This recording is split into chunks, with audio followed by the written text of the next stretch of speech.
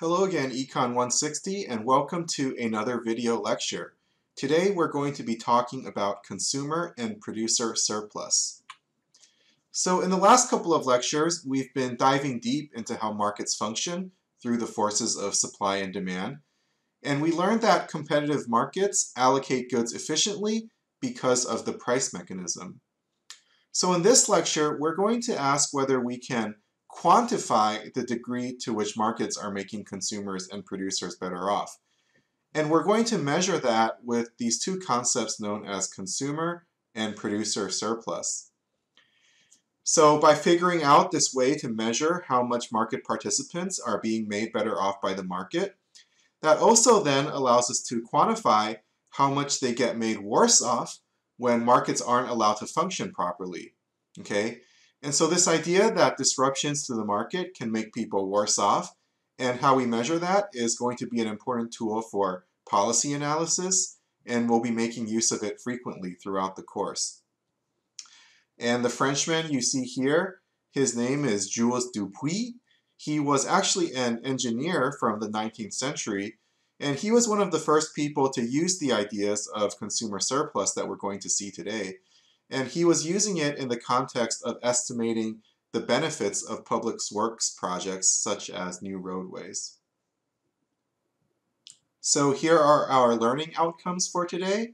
By mastering this lesson, you should be able to explain the meaning of consumer and producer surplus and explain why they measure the degree to which consumers and producers are made better off by trading in the market.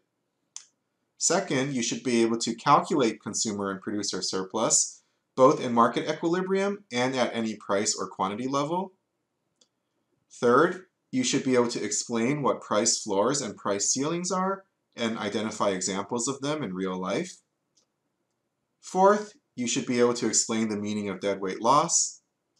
And finally, you should be able to calculate the excess demand or excess supply that results from price floors or price ceilings, and calculate the deadweight loss that results from them. So let's start by explaining the concept of consumer surplus.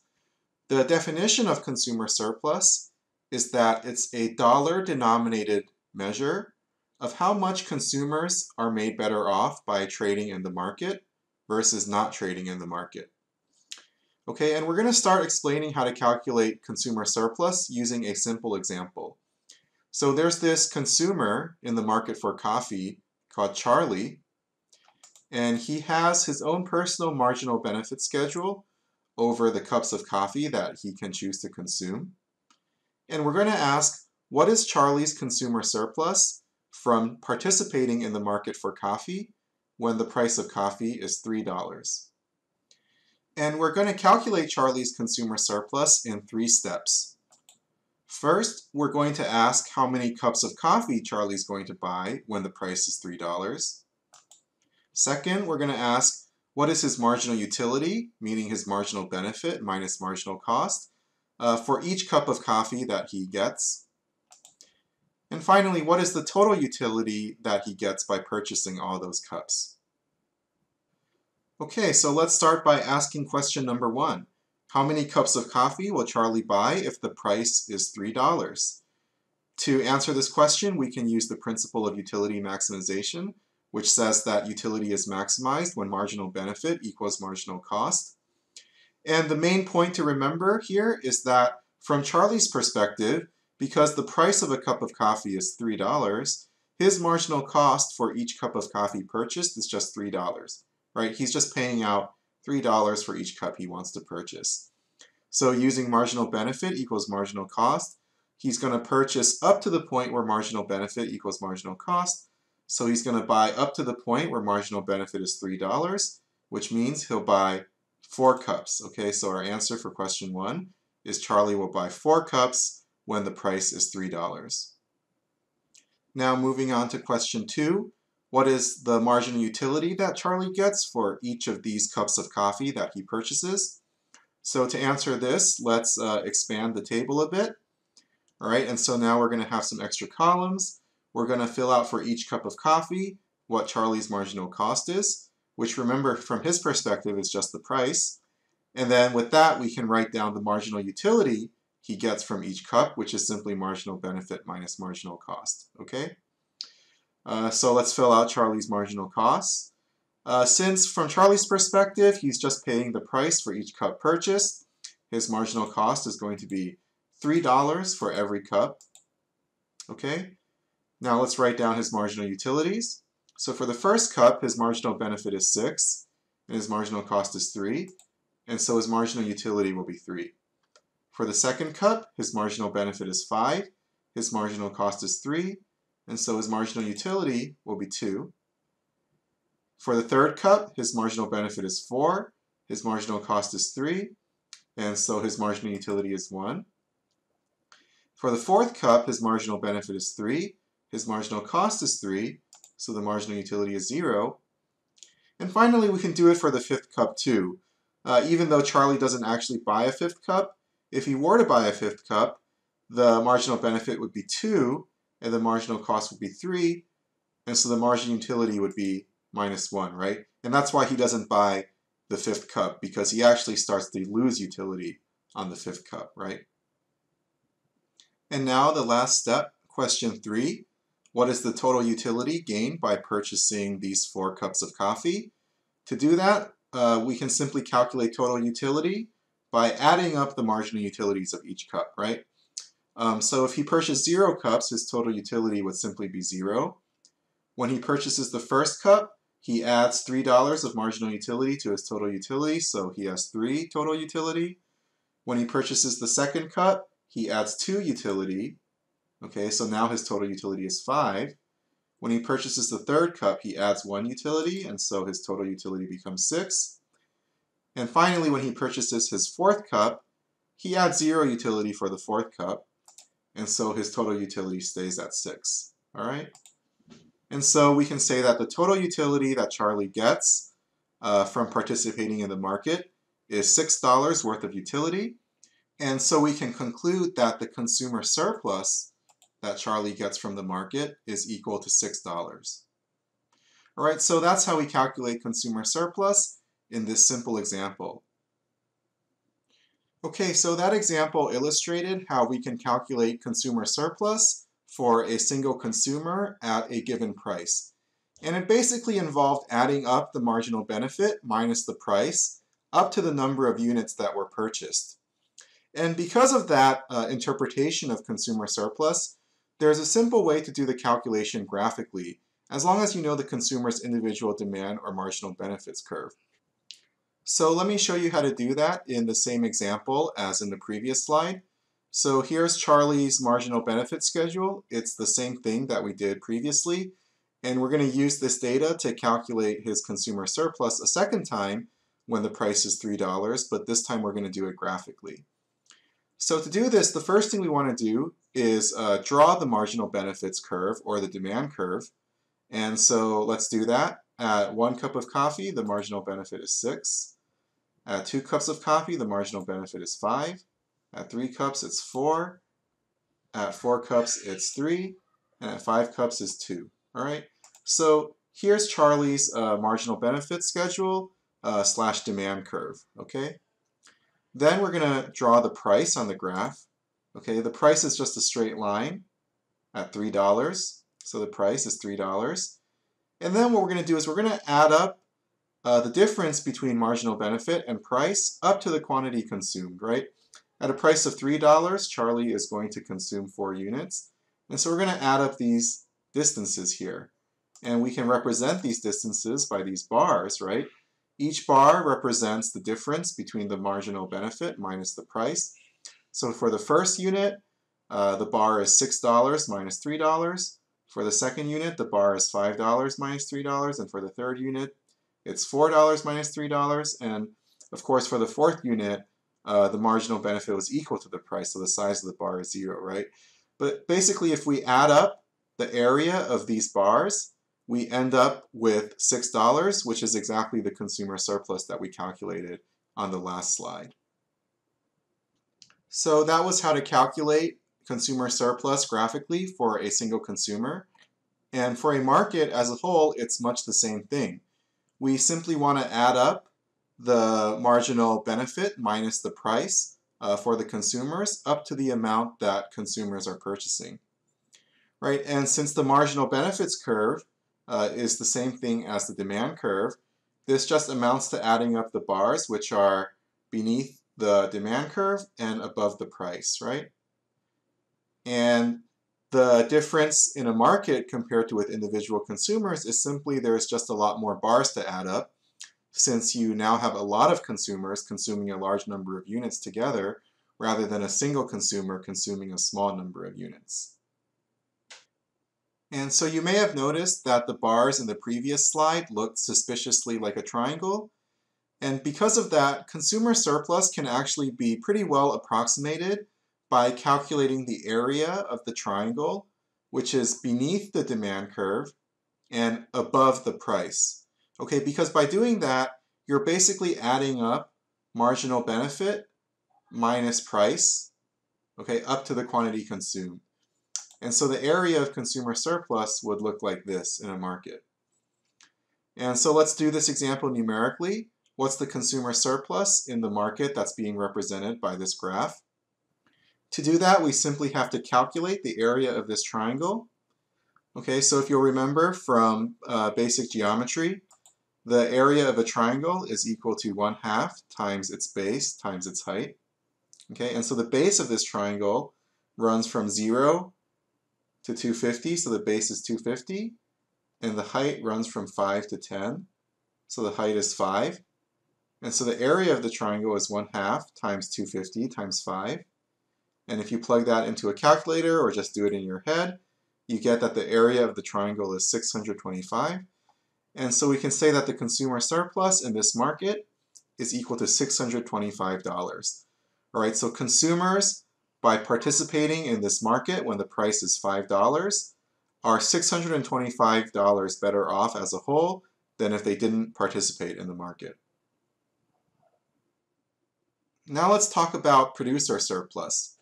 The definition of producer surplus is that it's a dollar-denominated measure of how much producers in the market are made better off by trading in the market versus not trading in the market. Okay? And since producers are typically profit-driven, producer surplus can be thought of as a measure of the producer's variable profits by participating in the market. And we'll talk more about variable profits in a later lecture. But for now, let's start with another simple example. So there's this producer in the market for coffee. We'll call it Star Beans.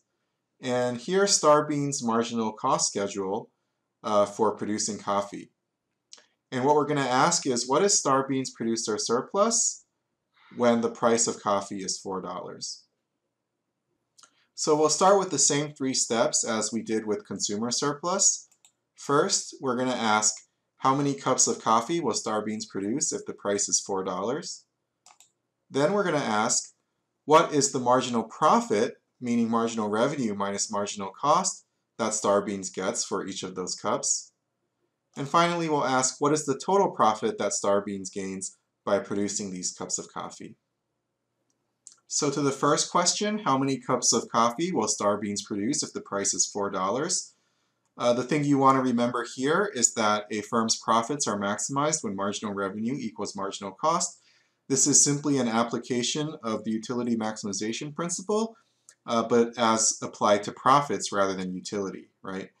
And so from the perspective of Star Beans, when the price is $4, their marginal revenue, meaning the additional revenue they get from each cup of coffee sold, is just the price at $4, right? They get $4 for every cup of coffee sold.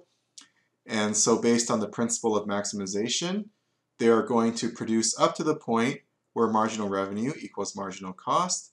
And so they're going to produce 4 cups of coffee, right? Because that's where marginal cost is equal to the marginal revenue of $4. All right, so Star Beans at $4 will produce 4 cups of coffee. And now to the second question. What is the marginal profit that Star Beans earns for each of these cups of coffee? So to do that, let's expand the table. We're going to fill out Star Beans' marginal revenue for each cup of coffee produced, which is simply going to be equal to the price. And then we're going to fill out Star Beans' marginal profit from each cup of coffee produced. Right, since the marginal revenue is just the price, it's equal to $4 at every cup. How about the marginal profit? Okay, so if he produces 1 cup, then Starbean's revenue is $4 for that cup, and $1 is the cost. And so the marginal profit is $3. For the second cup, the marginal revenue is $4, and the marginal cost is $2. And so the marginal profit is 2. For the third cup, the marginal revenue is $4 and the marginal cost is $3, and so the marginal profit is 1. For the fourth cup, the marginal revenue is $4 and the marginal cost is $4, and so the marginal profit is 0. Okay, and for the fifth cup, Starbeans doesn't actually produce 5 cups, but if it were to produce the fifth cup, the marginal revenue would be $4 for that fifth cup, but the marginal cost would be 5. And so the marginal profit for the fifth cup would actually be -1, right? And so that's why Starbeans does not produce the fifth cup. All right, so now let's answer the third question. What is the total profit gained by producing these cups? And so to do that, we'll simply add up the marginal profits to give us the total profit up to the number of cups produced. All right, so if Starbeans produces 0 cups, then clearly the total profit is 0. If Starbeans produces 1 cup, then the marginal profit added is $3, and so the total profit is $3 at 1 cup. If it then produces the second cup, the marginal profit is $2, so we add $2 to the total profit for a total profit of 5. For the third cup, the marginal profit is $1, and so we add $1 to the total profit, giving us a total profit of 6.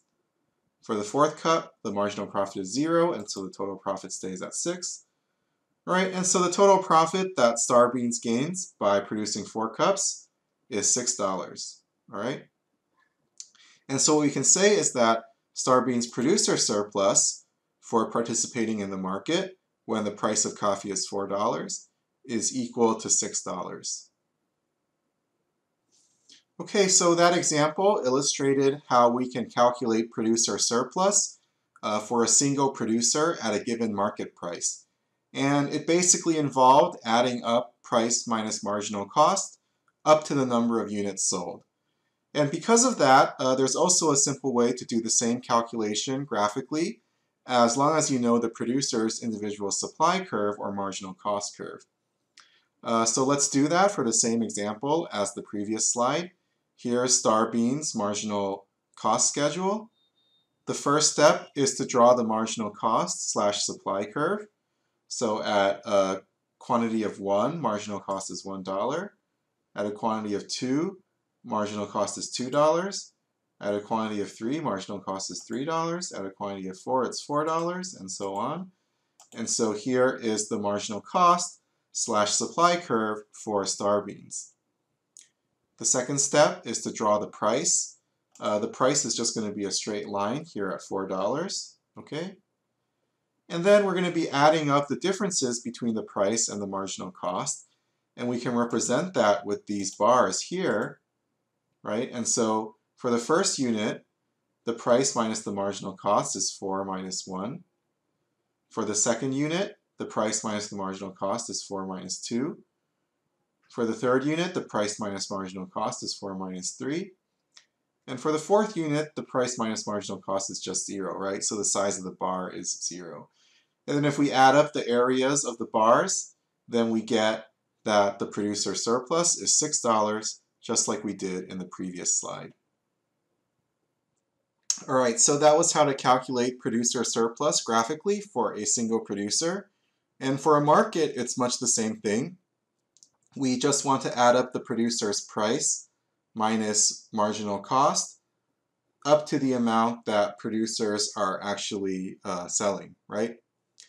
And since the marginal cost curve is equal to the supply curve, this simply amounts to adding up the bars that are underneath the price and above the supply curve, right? The main difference in a market compared to individual producers is that there's simply just going to be a lot more bars to add up, right? Since you have many producers producing a large number of units altogether, rather than a single producer producing a small number of units. And so you may have noticed again that the bars in the previous slide look a lot like a triangle. And so a good way to calculate producer surplus is simply by calculating the area of the triangle that is beneath the market price and above the supply curve, like this, all right? And so let's do an example. What's the producer surplus in the market given by this diagram? Remember, the area of a triangle is 1/2 times its base times its height. The base runs from 0 to 200, so the base is 200. The height runs from 1 to 5, and so the height is 4. And so the area is 1/2 times 200 times 4. Okay, and that gives us 400. So producer surplus in this market is $400, and that means that the producers as a whole in this market are $400 better off by participating in the market versus not. Now that we know how to calculate consumer and producer surplus, we can easily calculate both in a market equilibrium. All right, so this diagram is showing us supply and demand in a market. Let's go ahead and calculate consumer and producer surplus in this market.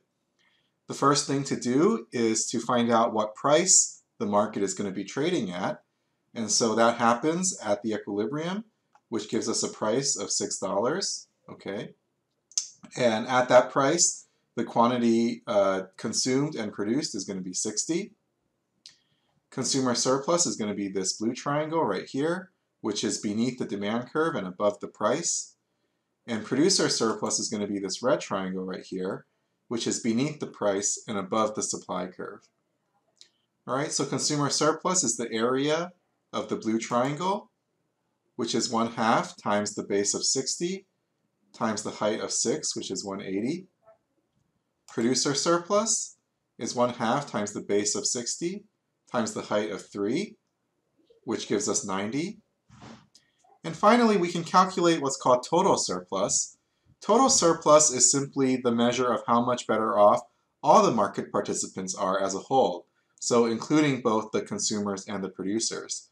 And if there are only these consumers and producers in the market, then total surplus is simply equal to consumer surplus plus producer surplus. And so we simply add up 180 plus 90, and we get that total surplus in this market is 270. All right, and so we can say that the market participants as a whole are $270 better off by trading in the market versus not trading in the market. Now that we know how to calculate consumer, producer, and total surplus, we are ready to apply what we learned to analyze the welfare consequences of market distortions. And so this is going to be our first example of applied policy analysis using all of the tools that we've learned up until now. And the distortion that we're going to be focusing on today is government price controls. All right. So government price control is just any restriction on the price at which trades in the markets can take place. And we're going to consider two different types of price controls: price ceilings and price floors. A price ceiling says that trades in the market cannot be made above a certain price.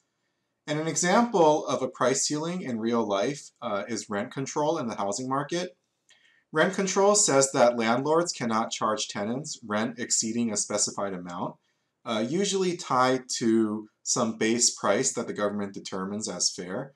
And so because landlords cannot charge above that amount, it's a price ceiling. Now, the purpose of a price ceiling is usually to transfer surplus, okay, from producers to consumers by forcing prices lower. So in rent control, for example, the idea is to transfer surplus from landlords, right, the suppliers of housing, to tenants, the consumers of housing, by keeping rents down. Okay, so what does a price ceiling do to a market? So here's a diagram which represents a market. Here's the demand curve, and here's the supply curve. And then there's a price ceiling at $3.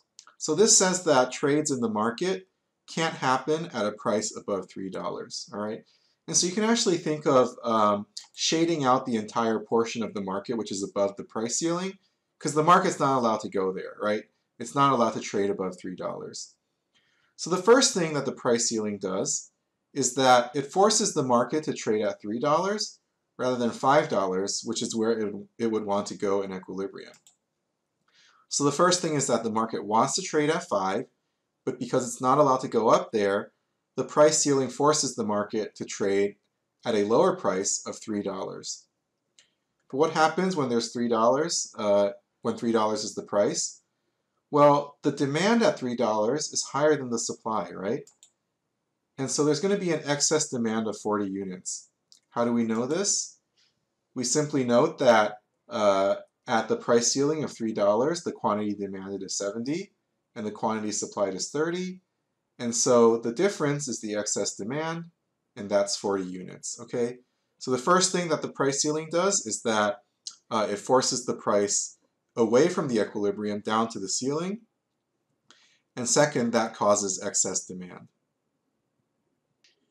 All right, one thing to always keep in mind is that the price ceiling is only going to matter if the equilibrium price is above the price ceiling, right? It's only going to matter if the market wants to trade above the price ceiling. If the equilibrium price is below the price ceiling, like in this example, right, then the market's just going to trade at the market price, right, because it's lower than the ceiling. You can think about shading out the portion of the market which is above the ceiling, but in this example, the equilibrium is below the ceiling, and so the ceiling doesn't actually affect the market, right? And so when the equilibrium price is lower than the price ceiling, then we say that the price ceiling is non-binding, all right? And so that means it doesn't actually affect what's going on in the market, okay? At least right now. A non-binding price ceiling might still become binding later in the future if supply or demand changes, right? So if these change and then the new equilibrium becomes above the ceiling, then the price ceiling is going to matter again. So that's something just to keep in mind, that a price ceiling may or may not have an effect depending on where it is relative to the market's equilibrium. Okay, now let's talk about price floors. A price floor says that trades in the market cannot happen below a certain price, okay? And so an example of a price floor in real life is minimum wage in the labor market, right? Minimum wage says that employers cannot pay workers wages below a specified amount, right? So it's putting floor on the price in the labor market, so it's a price floor. And the purpose of a price floor is usually to transfer surplus from consumers to producers by forcing the price higher. All right, so we can think of minimum wage. The purpose of minimum wage is to transfer surplus from the consumers of labor, which are firms, to the producers of labor, which are workers, by forcing the workers' wages higher. All right. So what is the effect of a price floor on a market?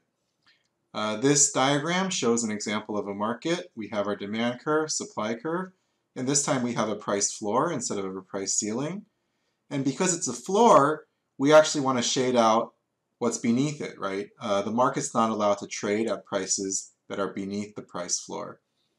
And so we can see that the equilibrium of the market is actually at $5, so the market wants to trade at $5, but this price floor of $7 says, nope, you can't go there, and so it forces the price in the market to be 7 instead of 5. And so the first thing is that it changes the price that trades happen at. The market wants to trade at $5 in this example, but the price floor forces it to trade at $7. Okay, and then if we look at $7, we see that the quantity supplied is 35 and the quantity demanded is 15. And so there's actually an excess supply now of 20 units, right? 35 want to be supplied and 15 want to be demanded.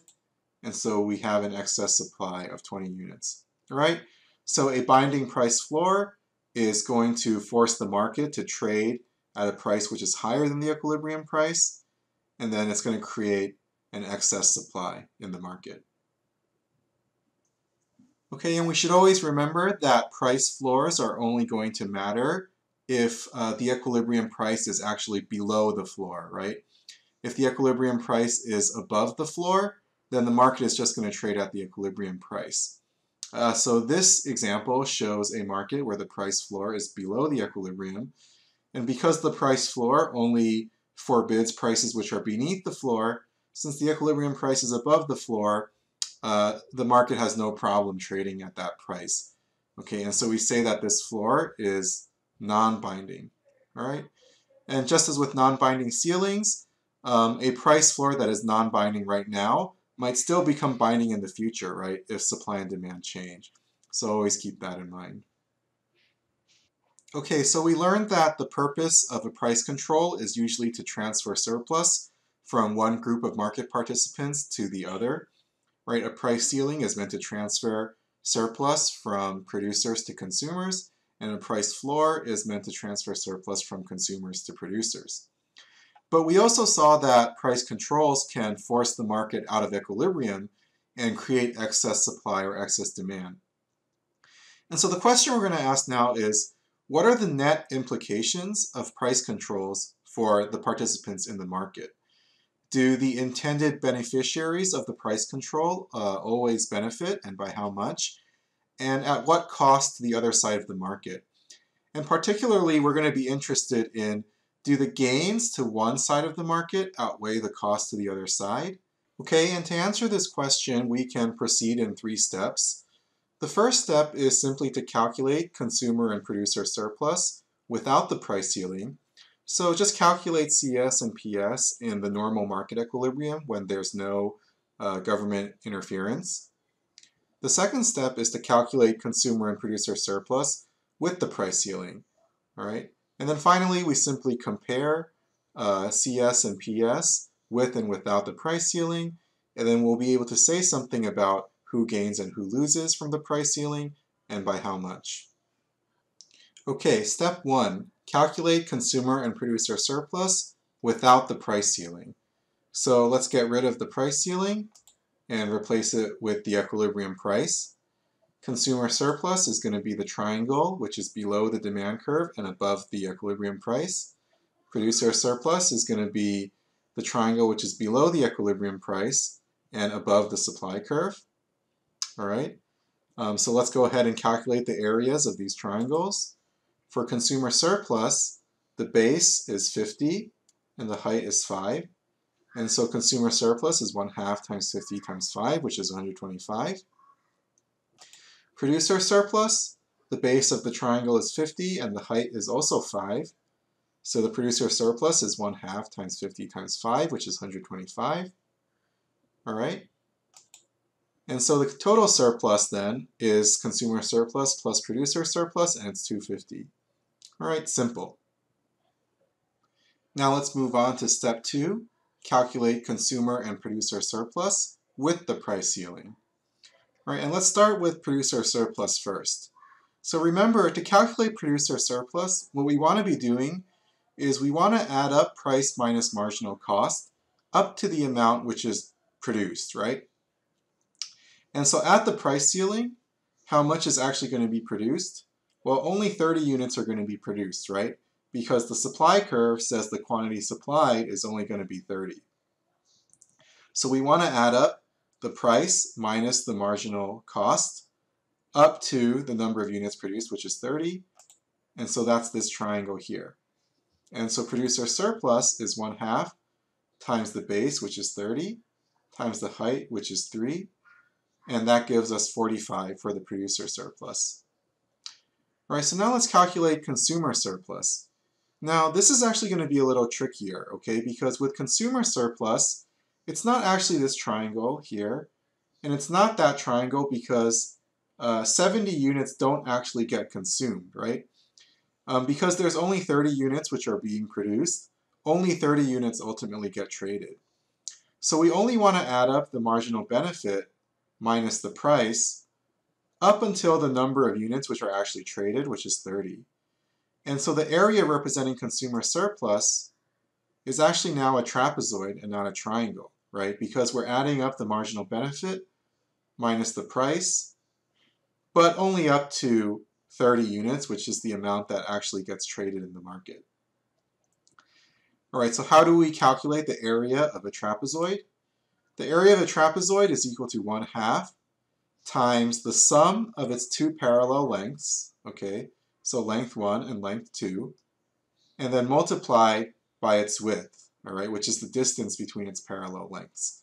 Okay, in this course, you don't have to memorize a lot of equations, but this is one of them that would be very helpful to memorize, all right?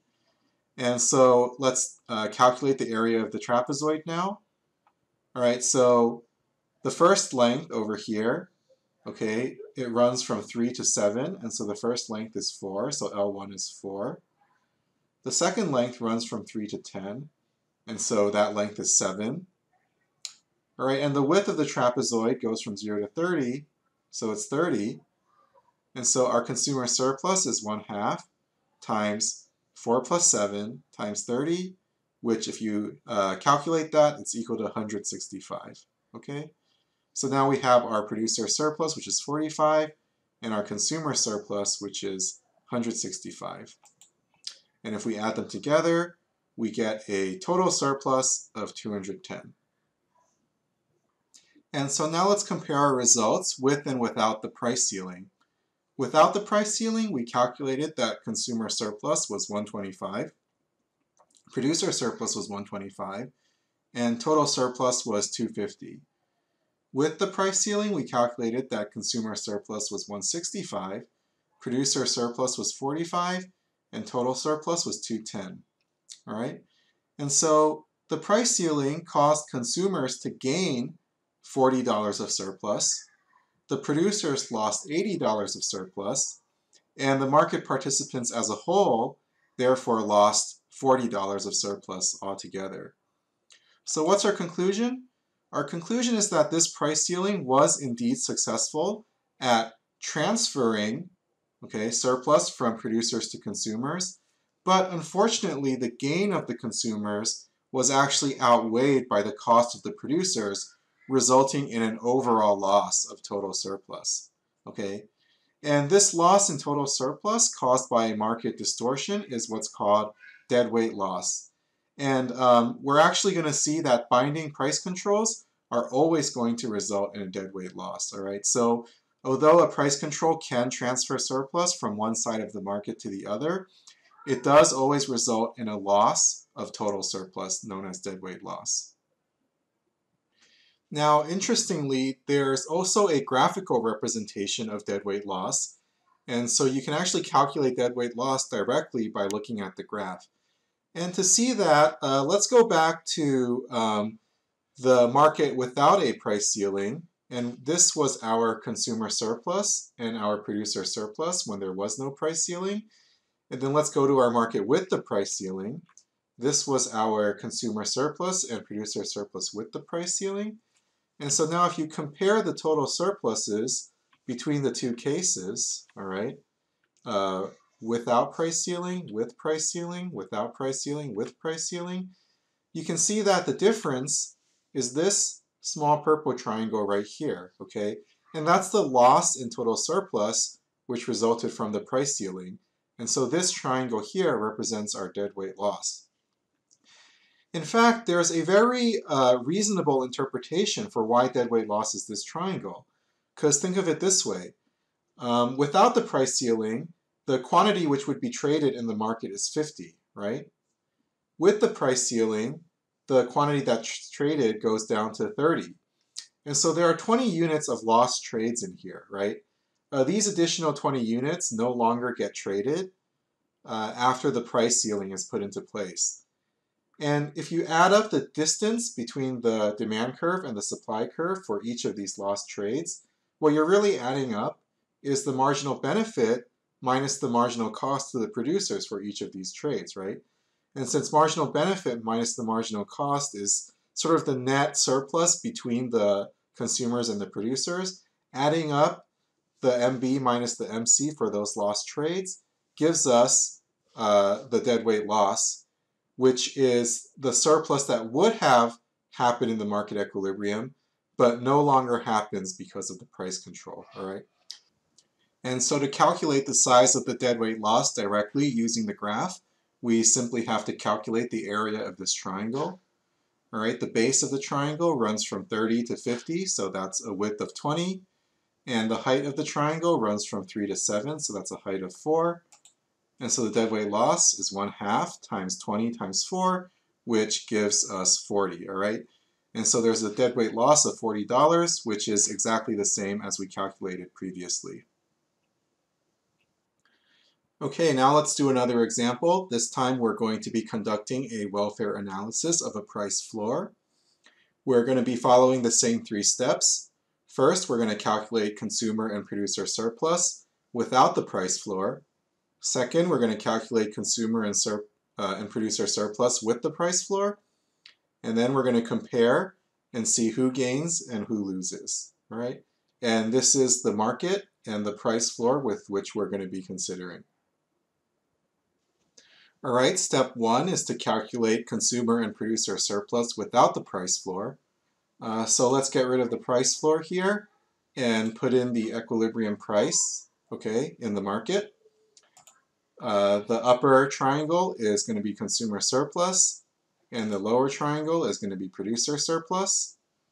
All right, consumer surplus has a base of 80 and a height of 2. And so the consumer surplus is 1/2 times 80 times 2, which is 80. Producer surplus has a base of 80 and a height of 8. And so producer surplus is 1/2 times 80 times 8, which is 320. And so total surplus we get by adding those two numbers up, and we get a total surplus of 400. Okay, step two is to calculate consumer and producer surplus with the price floor. So let's start by calculating consumer surplus. And to do that, we're going to be adding up the marginal benefit minus the price up to the amount consumed, right? And at the price floor, how much is being consumed? 40 units are being consumed. And so we're going to be adding up marginal benefit minus price up to 40 units. And so that's the area of this triangle over here. And what is that? The base is 40 and the height is 1. And so our consumer surplus is 1/2 times 40 times 1, which is 20. Now let's do producer surplus. To do producer surplus, we're going to add up the price minus the marginal cost, right? Again, only up to the amount of the units actually traded, right? And so even though producers want to produce 90 at the price floor of $9, they're not actually going to produce 90, right? Because they're not able to sell 90 units. They're only able to sell 40 units, right? And they're not going to produce more than they're able to sell. And so the quantity that actually gets traded is 40. And so we want to add up price minus marginal cost only up to 40 units. And so that's given by this trapezoid over here, all right? And so now let's calculate the area of the producer surplus. Again, the area of the trapezoid is 1/2 times the sum of its two parallel lengths times the width, all right? The first length runs from 4 to 9, and so that's 5. The second length runs from 0 to 9, and so that's 9. And the width runs from 0 to 40, and so it's 40.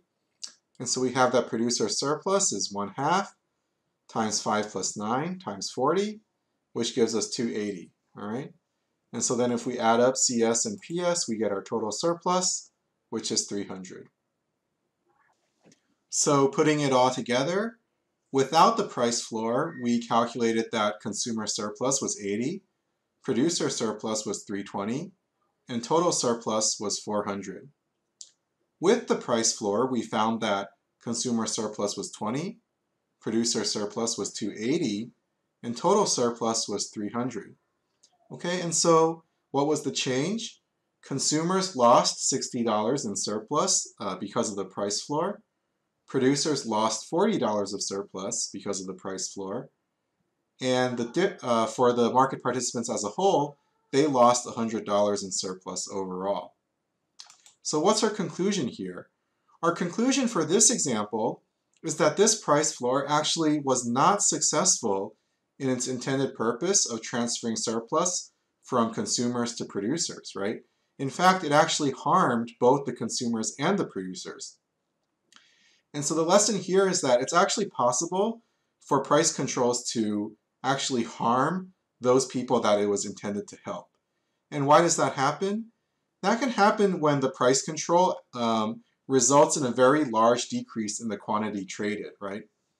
And so for a price ceiling, the intended benefits that you're trying to give to the consumers through a lower price can be offset by a decrease in the quantity actually consumed, right? The reduction in the size of the market is large enough to offset the gains of the consumers. And for a price floor, the intended benefits that you're trying to give producers through higher prices can also be offset by a decrease in the quantity sold, right? So although they get to sell at higher prices, the amount by which the quantity decreases more than offsets that benefit, okay?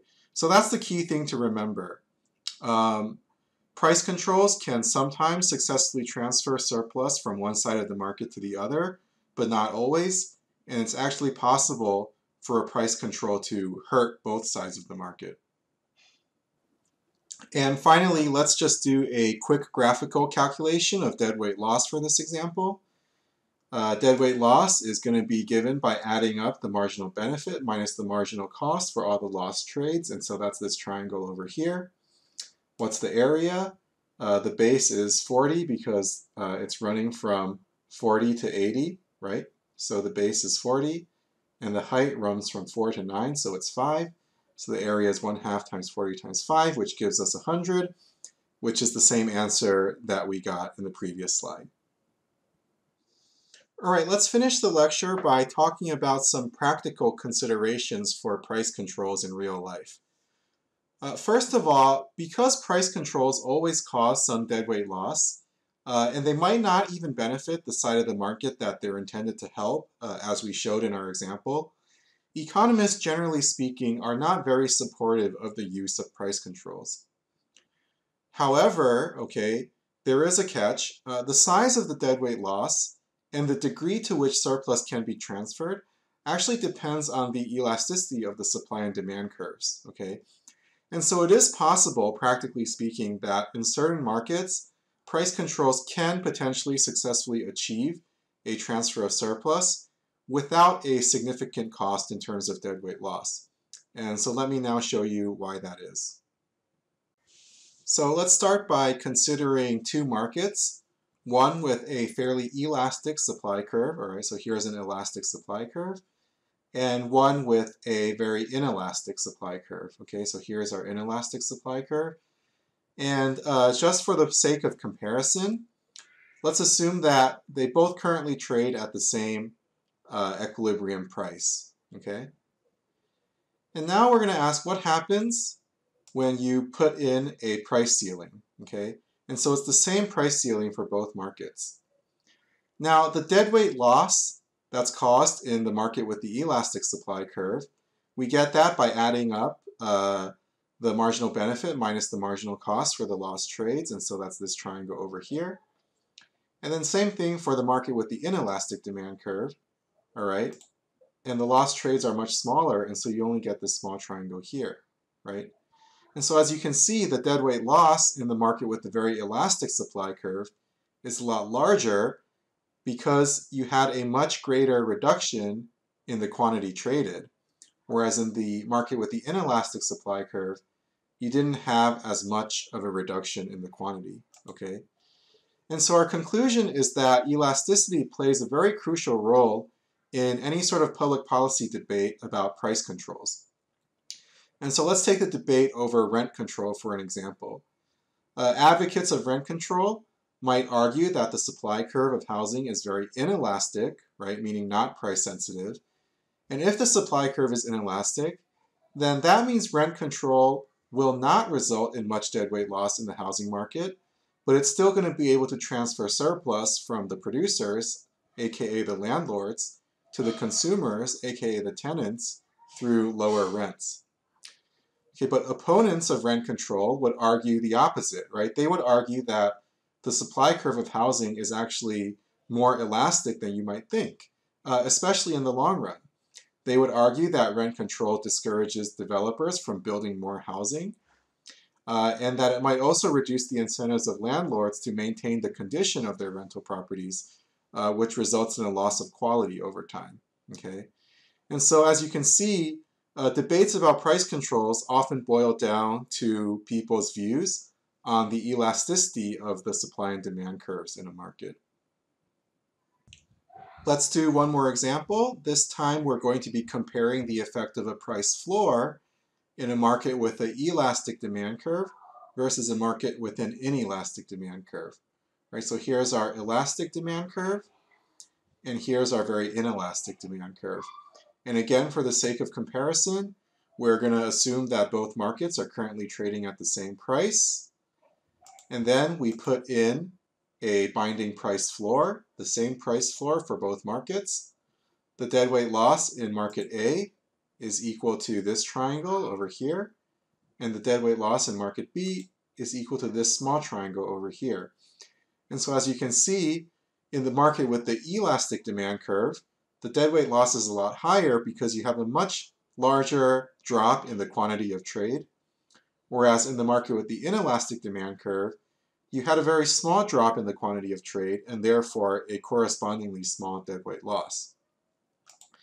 And so again, we see that elasticity plays a crucial role in debates over price controls. And so now let's talk about the debate over a very important price control in real life, which is the minimum wage. And opponents of minimum wage would argue that the demand for low-skilled workers is pretty elastic, right? And what that means is that increasing the minimum wage would result in a large drop in employment, right? As employers stop employing or employ fewer minimum wage workers, and that results in a large deadweight loss. Okay, proponents of minimum wage might argue that labor demand is actually very inelastic, and thus a higher minimum wage would successfully transfer surplus from the labor demanders, which are firms, to the labor producers, which are workers, and result only in a small deadweight loss. Okay, so again, a lot of the debate boils down to your view on the elasticity of the labor demand curve. Now, ultimately, as you can see, debates over price controls cannot be resolved with theory alone, right? Because the relevant elasticities, which then determine the size of the deadweight loss and the size of the surplus transfers, are empirical questions that require data to answer. So we need more than just theory, we also need some data. But even more than that, the degree of deadweight loss that a person would consider acceptable in order to achieve a certain size of transfer, and even whether or not a government really has the right to be involved in these kinds of transfers, these are normative questions, right, that depend as much on your philosophical and moral commitments as it does on your views on empirical questions or economic theory, right? So yeah, again, debates over price controls can't be resolved with just theory alone. They also require empirical work, but they also boil down to your own perspectives on the role of government and the relative trade-off between deadweight loss and transfers. All right, that's it for today's lecture. Thank you for sticking around to the end. Here's a quick review. We learned that consumer and producer surplus are dollar measures of how much consumers and producers are made better off by participating in the market. We learned that consumer and producer surplus depends on what the price level is and how much is being traded. We saw that consumer surplus is calculated by the area which is underneath the demand curve and above the price, up to the quantity consumed. And similarly, producer surplus is calculated as the area which is underneath the price and above the supply curve, again, up to the quantity which is produced. Total surplus is equal to consumer surplus plus producer surplus. And deadweight loss is the loss in total surplus, which results from a distortion in the market, such as a price control. We learn about price controls, in particular price ceilings and price floors, and what they are, and we learn how to calculate deadweight loss due to price controls, and we learn how the size of the deadweight loss depends on the market's supply and demand elasticities.